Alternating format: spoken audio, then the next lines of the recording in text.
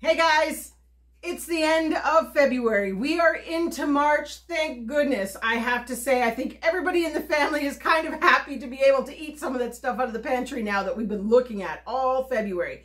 But this was an amazing challenge. And as you saw a few days ago, I posted last year's results from the $50 February and how we did. And really, it is surprising how similar our battles, I guess you could call it, were this year with grains, dairy, all those sorts of things. I'm ending off with the same box that we started at the beginning of the month. We laid this all out, we gave it a value, and that's how we started $50 February. And that was the difference this year compared to last year. Last year for $50 February, we kind of went in blind. We didn't know what to expect. And I'll be honest, we really had no track record of what we really consumed. We just were those stockpilers. Just keep the pantry full. That's how we roll. And we always had tracked how much we spent on groceries, but never exactly trying to figure out how much we were eating and where we could maybe make improvements. And that's where we changed this year. And in comes my list. This list, we started off with a lot of things that I knew we weren't going to go without throughout the month. And we've added to it since. And that's where we kind of have slipped a little bit. And I will go through some numbers at the end, but I want to kind of regale you here with a few more meals and things that we got eating for the last week of February before we wrapped all this up. And by the end of February, we were struggling a little bit to get creative. I will say that. I will admit, I did add to our shopping list downstairs a pack of the chow mein noodles for our chow mein the other day. So that was $1.25 because we managed to pick those up at Dollar Tree like a year and a bit ago when it was still $1.25, not $1.50. And anyways, so we still have half of those, which we're going to finish off later this week because our next round of bean sprouts is just about ready. But tonight I had planned to make lamb chops with that same mixture of the potatoes, the squash, and the rutabagas. We really loved that mashed up mixture with that bit of horseradish.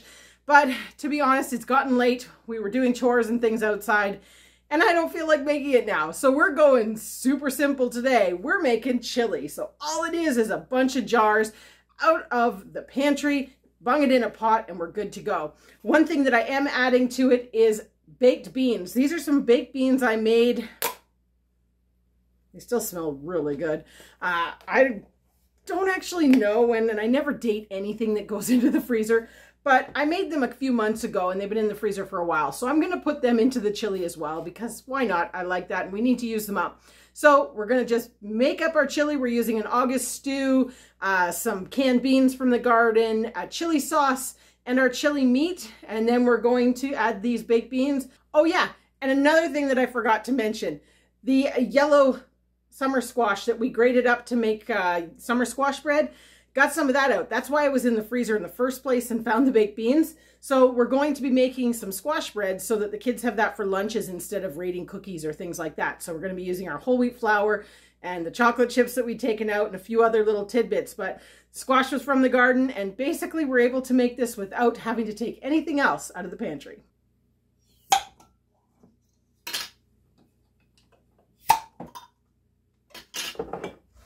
Love the sound of the pops. That one didn't pop as much, but it was still very sealed.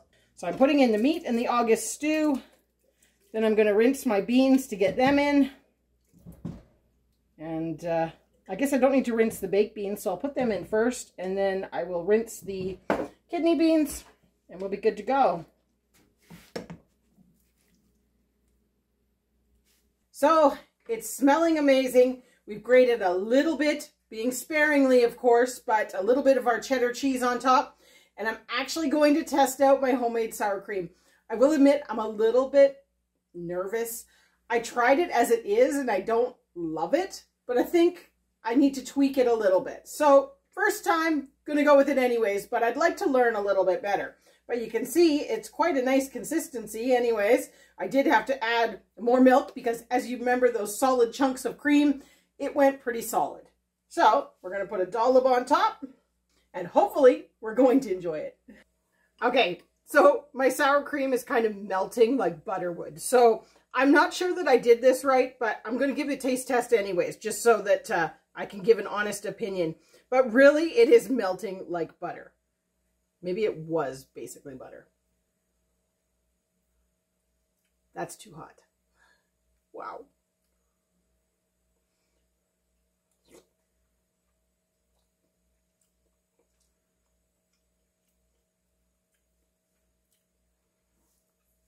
It tastes fine. I'm not sure if it tastes like butter or sour cream though. It's actually quite good on it though. So I suppose it's a win, but I do want to do a little bit more research and potentially tweaking this to maybe be a little more proper. But I'm going to enjoy it tonight. All right, so we've enjoyed our dinner and now we're going to get on with making our yellow squash bread. I'd already kind of started putting some ingredients in here. Basically what I have so far is a half a cup of applesauce, a half a cup of butter, which I actually mixed it with vegetable oil because I'm running low on butter and vegetable oil was a freebie for the challenge. But normally I would probably do it all butter and splurge. And then 1 cup of brown sugar, which you saw us open the other day for the challenge. So I'm going to get this all blended up with my, it's not blended, but what do you call that thing? Mixer. I'm going to use my mixer, get this all mixed up, and then we're going to be adding our flour and all the dry ingredients. And we're actually going to grind up some of our own grown millet to go into this in with our whole wheat flour. All right, so this past summer, we grew millet and really surprised with it. And you can see we've used a little bit, but that's what we produced. Definitely promise to up that next year. But for this recipe, we're going to take a half cup of millet and we're going to grind it in this Victorio hand mill. And this does a pretty good job of it. So just get them in there. Nice and easy. It's very, very simple to grind millet.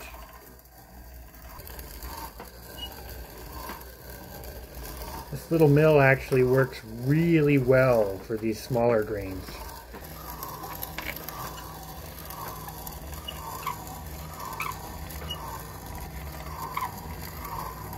All right, so now we've added our eggs to those wet ingredients that we'd already started to blend up. And one thing I wanted to just show here quickly is we're going through the February challenge and talking about putting away stuff earlier in the year so that you'd have it for when times are a little leaner. I just opened our eggs. They're from November 15th. So that's how we work. We store our eggs in the fridge and we just date them as we go. So I have all the eggs still from November 15th on, although there were some lean times in there.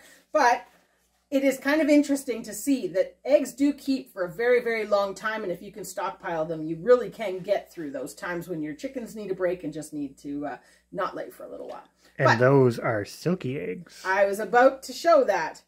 And for those that don't know, if you don't follow us on Hickory Croft Farm, we actually raise silky chickens and use silky eggs. So these eggs are a lot well, not a lot smaller, but they're a bit smaller than your regular eggs. So this recipe calls for 3 regular eggs, so we used 5 silky eggs. After weighing them, we found that 3 silky eggs makes 2 regular eggs. So we're kind of going to go with 5. I don't know. All of the recipes, it's a little bit of tweaking to figure out how to use these baby eggs, but I just wanted to share that. All right, so for this recipe, we need 3 cups of flour. So we are starting off with our millet, fresh ground flour.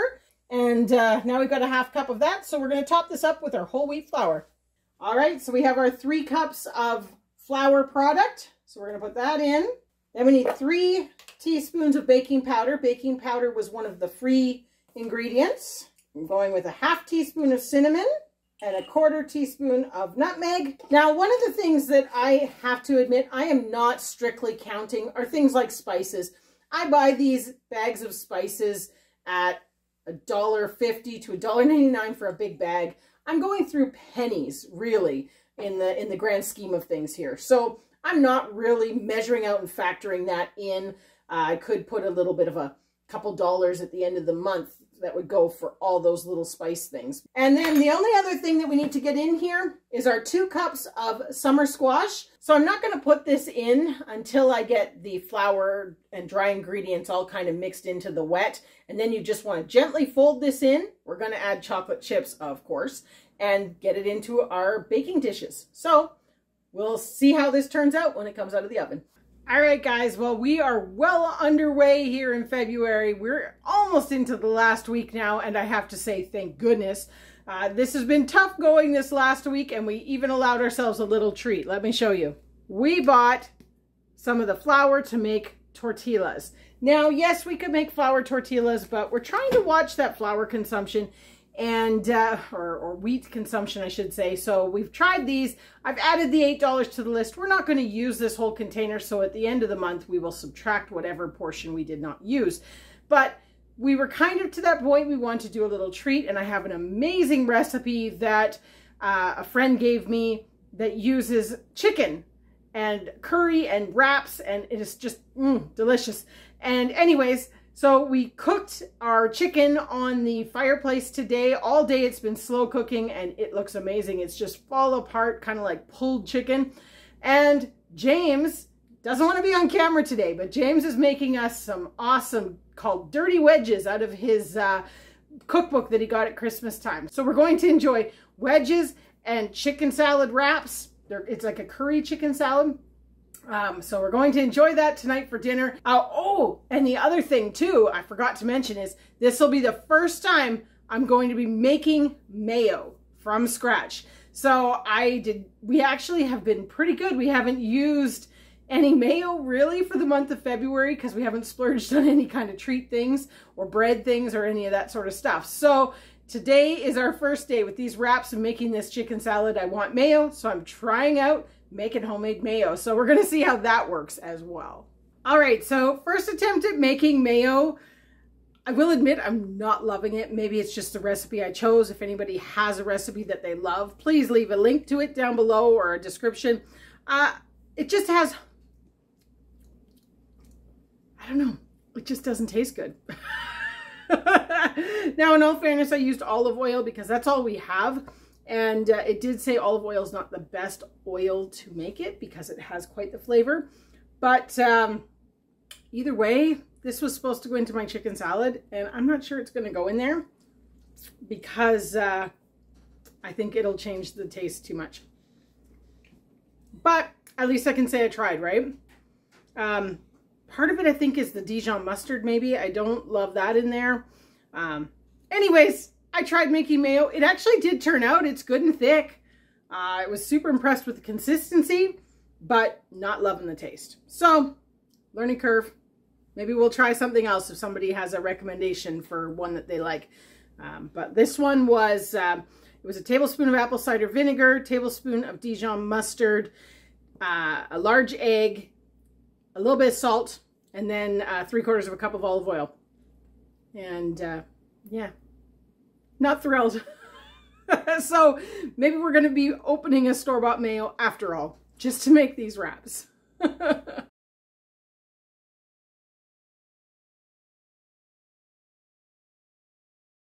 And a typical breakfast as we round out February. This is what we've been consuming a lot. Potatoes, lamb sausages, and eggs. The chickens are in full production. Yum. So we are making some squash flour, or dehydrated squash. It's basically squash powder. We have a couple videos on sort of the whole process using Canada crookneck squash and a green striped Kershaw squash. Today we're using Canada crookneck because we've noticed a few of them are just starting to get to that point where they're not going to keep a lot longer. So we're actually kind of mid-process here. We've kind of done our first batch in the steamer. We're getting that on into the dehydrator, and we've got a second batch because our little steamer, basically, if we do it twice, that's what fills the dehydrator. So anyways, we're going to keep going with this. Well, guys, we are in the full swing of it. We are rounding out, getting so close to the end of February, and I won't lie, I'm looking forward to March 1st and being able to eat some of that stuff in the pantry that we've been avoiding all February. But at the end of the video, we'll talk a little bit more about that. But today, we're going full swing. Actually, tonight, as you can tell, it's dark out. I like to work best, you know, late at night and take on a lot of projects.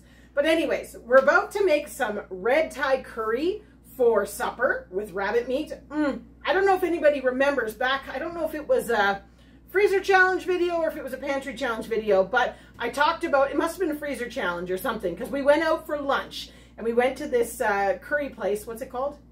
Golden Demerai in Kingston. And I had this red Thai curry soup with sweet potatoes, and it was so delicious. And I said it would be awesome if I could find a recipe and make it. Well, I went ahead, I looked up a recipe, and here we go. We are going to be making it tonight. I'm super excited. I've already taken out a container of our homemade red Thai curry paste to use in this. And for the most part, besides the rice, this is pretty much a home-cooked meal with stuff that we had. This isn't really making a dent in what we've budgeted for February, so that's good. But dinner's not the only thing on the agenda. I also promised James that this weekend I would make a couple quiches because he loves to have quiche for breakfast, and it's super simple before school when we've got kind of got to be moving in a quick hurry. So I'm going to make 4 quiches so that we have them for the remainder of February. And we're also going to be making some of our summer yellow squash. How do you say it? Yellow crookneck squash. And we're also going to be making some of our yellow crookneck summer squash bread. So stay tuned. We're going to have a lot going on today, but for the most part, we are using what we already had budgeted. You saw earlier, Chris ground up our millet and sorghum and curled dock here so that we had some of that. We're still going to be using our whole wheat flour, but it does save us a little bit out of that bag. So hopefully we're going to get 2 things made at once here, the quiches and dinner. Now, the one thing I'm going to say is, unfortunately, quiche is not quiche without cheese. And we've already used our 2 allocated blocks of cheese for February, so I am adding a 4th cheese to the list. That's one thing that's been really interesting about this $50 February, is going in and trying to eat as normal as possible. It's surprising the shortfalls I had in what I thought we were going to use. But we're still going to use this cheese in our quiche because the quiche is pretty much made with all our own stuff otherwise. For meat in the quiche, we are using our lamb breakfast sausages. I'm just going to cook up the patties and rip them up into each tray. I do a crustless quiche, so that's kind of nice as well. It has a little bit of flour in when I stir it up, but we'll talk about that when I get there. So with our red Thai curry, we need to have rice, obviously. So I've got 2 cups of rice in here, and I've mixed that half and half with chicken broth and water. So I've got 2 cups chicken broth and 2 cups of water. We like to use up that broth. It gives it extra nutrition and flavor to our rice. So to make this curry, we're going to start off with some of our goose lard in the wok. We'll start with our onions and 4 cloves of garlic. We're going to put that in. We're going to kind of saute it a little bit. Now remember, we're using rabbit meat for this, which is already cooked, so we don't need to cook our meat. But if you were going to be putting in raw meat, you should probably do it around now too. And then the next thing that's going in there will be a mixture of our veggies. We have 2 cups of sliced eggplant already frozen. Can you see the peas? Mm-hmm. Some of our snap peas that we put in from the garden, and also a whole bunch of our red peppers that we'd frozen. So that works out perfect. Basically comes out to about 4 cups worth of veggies and 1 cup of our noodle beans. So that's really all the bulk that's going to be in this. And then we have a bunch of stuff that goes in as our sauce. So we'll talk about that when we get there. So the soup that we had at the restaurant was sweet potato. And I don't have any sweet potatoes. So we're using our Canada crookneck squash, very similar to a butternut squash. It's quite sweet tasting. But the one thing about it is it cooks very, very quickly. So we're basically going to have it pretty much ready to go. We're going to dice this up into little cubes, and then we're going to throw it in at the end when we add the meat. So now that we have the squash all cut up and everything ready for our sauce, we still got some cook time. So I'm going to work on those quiche. And the first thing I'm going to do is take some of these old butter wrappers, and we're going to grease our pans and put a little dusting of flour in them, whole wheat flour, and then we'll just start putting all our toppings in them. That's how I work. There is no crust. I'm going to just put in our lamb sausage, onions, peppers, and probably a little bit of lamb's quarters and maybe some garlic. I don't know. We'll see where the fancy takes me. And now our 2 sausages, patties being broke up in each one. The one thing that's really nice about making the quiches with these sausage patties is we would normally eat the 8 sausage patties in one meal. And I'm now making those 8 go for 4 meals with these quiche. So we usually cook cook up a quiche for us for 4 and split it in quarters kind of thing. So this is a perfect way to stretch that bit of meat. So now that our veggies there are pretty much cooked through, we're going to add our meat. I'm trying to make this last for school lunches this week as well. So I've got a pretty big batch we are making. And the other part that we're going to add now that I'd already talked about was our squash, because we don't want this to get too overcooked and soggy, because that just makes it horrible. And then we're going to stir it around, and we're going to put the lid on and let that simmer for a little while. All right, so we cut a chunk off of our cheese, probably about 300 grams, and we've cut them into 4 blocks around 75 grams. Now one thing I will say is I would usually use more than this for cheese in my quiche. But because we're on $50 February and I don't want to use all of the cheese and have to budget another one, we're limiting, we're rationing. That's what we're doing, living in rationing times. So we are going to be using the 75 grams per quiche, but probably normally I would be at least double that. All right, so we still haven't eaten dinner yet, but we're now making the egg mixture to pour over everything in our quiches. Now, as you know, we raise silky chickens. We use silky eggs. So this takes 7 silky eggs. It would be 4 large eggs if you were buying them from the grocery store or had a chicken that laid large eggs.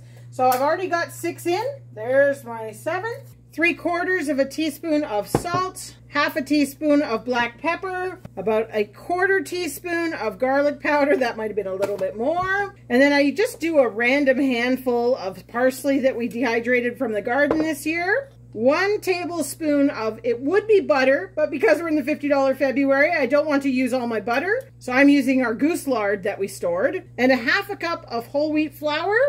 I basically give that a good whisk to kind of get it all almost paste-like, I guess. And then next you need 1.5 cups of milk. Now again, look at that cream falling out of there. Because I'm in $50 February and it's almost the end of the month and I don't want to buy more milk. Oven's ready. I'm actually using 1 cup of milk and 1/2 cup of water. And then we just whisk that up and then we're going to pour it on top. And we even decided to put some of our dehydrated yellow pear tomatoes on a couple of them. So now basically all that's left is for these to go into the oven at 350 and they're going to bake for about 45 minutes. Sometimes it takes a little bit longer, but you want them to really, really puff up and then they kind of collapse down after you take them out of the heat. So that's our next step. All right, so now that our quiche is in the oven, it's time to make that red Thai curry sauce for our I don't know what you want to call it. It's not a stir fry. It's not a soup. It's a curry, I guess. So first thing we're going to need to do here is we're going to put in our chicken broth. You need 2 cups of chicken broth. This is actually a little bit less, so I might find that I need to add a bit more liquid at the end. But that's where we're going to start. All right, there's our homemade red curry paste. You want 3 tablespoons if you were buying the store-bought stuff or using homemade. It smells amazing. I can't wait. I'm so hungry. 1 tablespoon of fish sauce, 2 tablespoons lime juice.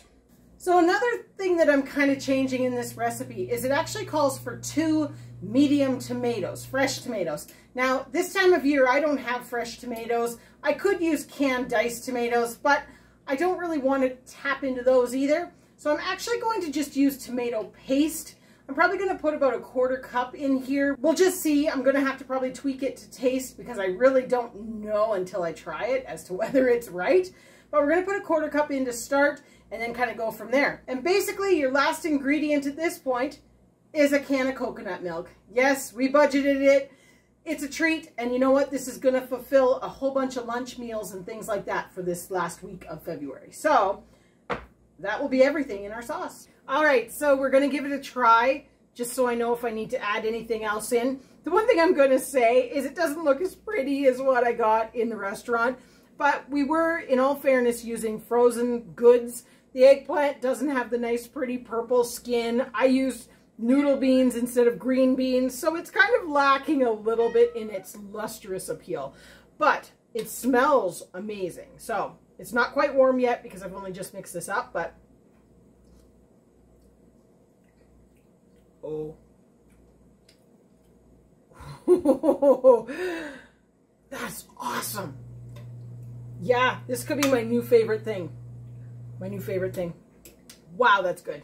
All right, so we're gonna get this heated through. We're gonna add some rice to it and we're gonna enjoy. All right, so we just finished having our dinner. It was delicious, although I have to admit, I did add a little extra salt to my personal dish. It just didn't have enough for me, but the flavor, if everything else, was wonderful, and we have a lot left over.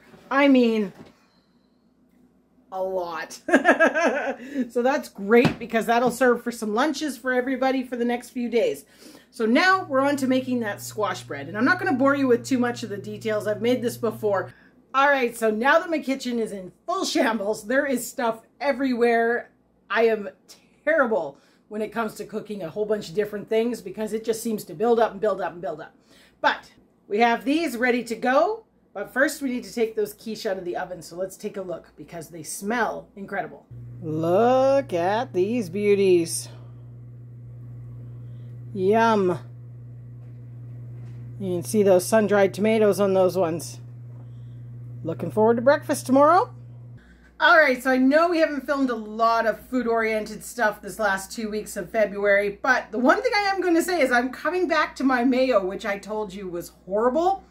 It's amazing on certain things. This is wonderful on our lamb burgers, and that's what we're having tonight on our cloud bread. So we're using up that cheese out of the freezer as well as all the eggs because the chickens are producing eggs like crazy. So we're going to go and enjoy some lamb burgers, and the kids are going to take them for lunch tomorrow. Well, guys, it is 6:30 in the morning, 29th of February, final day of $50 February. And this morning, it's just me, and I'm making breakfast sandwiches. I'm going to be using our leftover cloud bread from last night's dinner. And I'm using lettuce from our inside garden. Finally, it actually probably was ready to harvest 2 days ago, but we didn't have anything we were making to use lettuce. So I need to harvest some today, so I'm going to put some on my sandwiches. But all in all, February has been an incredible month. It's been quite the challenge, and we're going to go through a lot of the details here shortly. I really don't look awake yet. This is early for me. But, yum. So what you really want to know is how much we spent, right? I mean, that's the big question. Did we make the $150 budget? Well, I'm going to tell you, we haven't figured that out yet, but by the end of the video, we will know. But what I can tell you is, so far on my list, I have $191.64. But, we didn't consume all of that. We still have tons of product that we didn't use, that we budgeted. So the next step now is for me to take all of those bags, weigh them because they all started as brand new bags, and find out what percentage we used and calculate just how much we ate in a dollar value. And then I'll bring you back with our final numbers. I'm really hoping, because I'll be honest, there's a lot still left in this box. So maybe, just maybe, we did make it. I'm really curious to see the answer. So we're going to go with the biggest one that I think is going to make a price difference. It's like I'm on The Price is Right or something, you know, like, give me your guess. Come on, don't go over. The corn flour. This was $7.99. We only ate one meal out of it, so we really only used 2 cups of it. It was 1.8 kg, 1.44. So we'll edit this part out because this is me taking a while. Where's my calculator? Handy dandy calculator. Okay, so we had 1.44. We're going to divide that by 1.8. That was the original package. And that equals 0.8. It's been a long time since I've used these kind of math skills. If somebody tells you when you're in school that you'll never need your math skills, you're going to need your math skills. So I'm pretty sure that means that we still have 80% of the bag remaining. I'm going to just double check that with the 1.8. This is horrible. Times by 0.8 is 1.44. Yeah. So we only used 20% of that bag.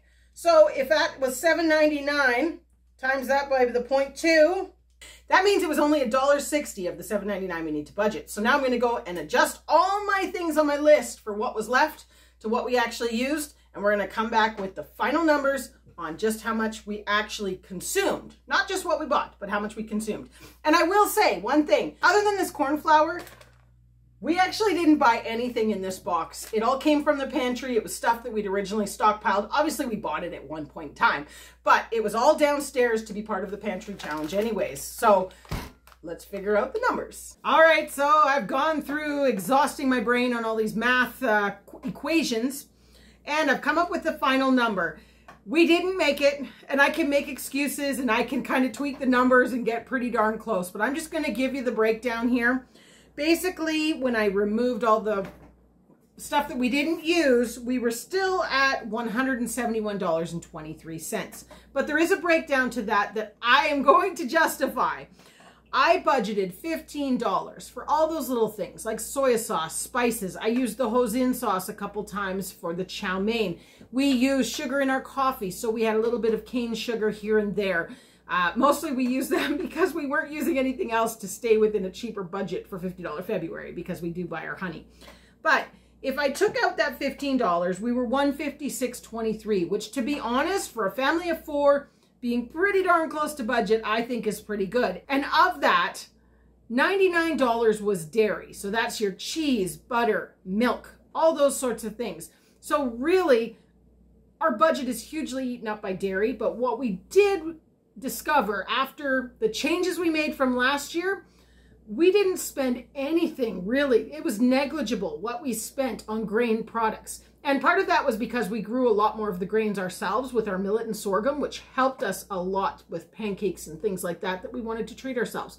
But mostly the big change was in our diet with not eating bread. I bought 1 loaf of bread for the kids for lunches when I didn't have hot lunches, and I didn't make bread once. I made hamburger buns for one of our meals, and otherwise we ate cloud bread, which was great because that did help use some of that cheese out of the freezer that we needed to get used up. So, and the eggs, because the chickens are producing eggs like mad. I mean, you saw us all February. Eggs were a big staple, same as last year. But all in all, I am not unsatisfied with these numbers. I am so pleased with the changes we made, and even with the changes of the prices at the grocery store, we were still able to come pretty darn close to budget, and I think that's pretty awesome. So definitely stay tuned as we move forward in March with some scratch cooking and homemade meals, and really start enjoying all the things that are in our pantry instead of trying to pigeonhole ourselves into what we could do for the cheapest.